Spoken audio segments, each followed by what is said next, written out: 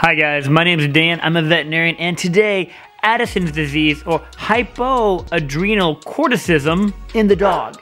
What to expect at home, how the veterinarian diagnoses it, and what is the game plan long term to keep your doggy happy, healthy, and comfortable.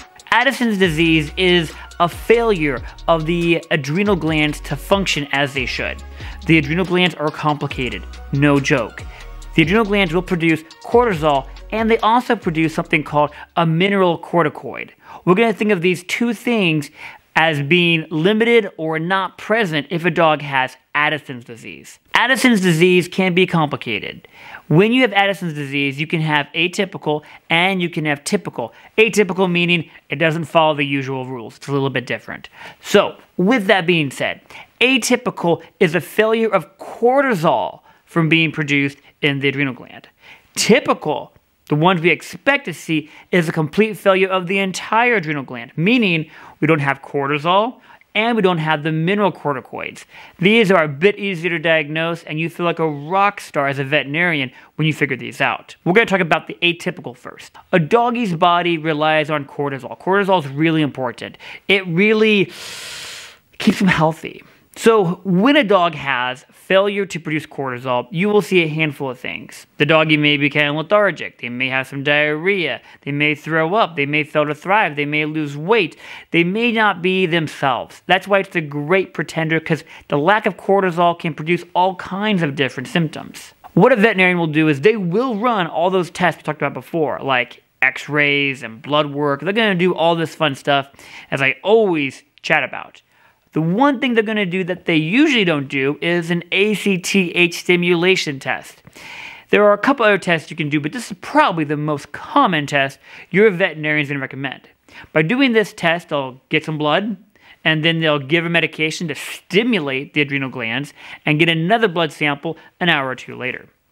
If the blood sample, guys, comes back and it's low, it's like not working, there's no cortisol in the system, your veterinarian has diagnosed at least atypical Addisons. If we have the other form of it, which is the typical Addisons, you're going to see even more problems. Let's dive into that. Typical Addisons will have all the atypical problems, no cortisol, with the lack of mineralcorticoids too. The adrenal glands are amazing. They do so much work for the dog's body.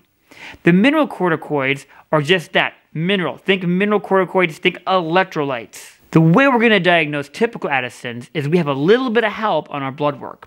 When we pull that blood work before we even do the ACTH stimulation test, which we need to do to diagnose it, to rock solid lock it in, we will pull some blood. And unlike the atypical, the typical Addisons will have abnormal electrolytes. And in the textbook, it tells us what to look for. To give you an idea, the electrolytes, the sodium, potassium, they're all off. It's consistently all off. Your potassium, through the roof. Your sodium, down low. It's just off. In those cases, we can start to give like sodium chloride IV to push that sodium back up and wash that potassium out of the body. Once we start stabilizing the doggy, we're then going to do an ACTH stimulation test just like the atypical. That will allow us to diagnose it and then treat it. Treatment time. Here we go. We've diagnosed it, either as atypical or as typical, but we know we have Addison's. We know we have a failure of the adrenal gland to work normally. We're going to give steroids for the atypical or for the typical, and a veterinarian will also give a mineralcorticoid, either as a tablet or an injection, for the full-blown typical Addisonian dog because they can't regulate their electrolytes on their own.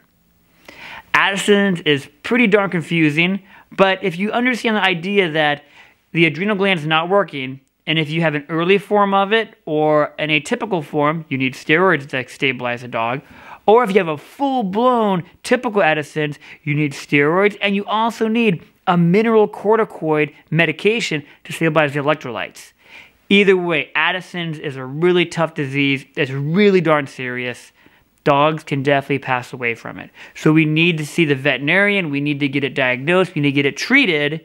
And we need to make sure that we stay on top of it with regular visits to the veterinarian to make sure our doggy stays stable. Even after being treated, most dogs with Addisons will have an Addisonian crisis. I know.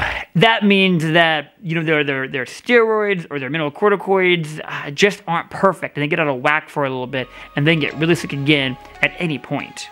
Being super diligent, making sure you understand exactly what your veterinarian wants you to do, and making sure that you are confident with your knowledge of Addisons is paramount in keeping your dog healthy and safe long term. Guys, I hope that was crazy helpful. Thank you so much for watching. You all have just a great day.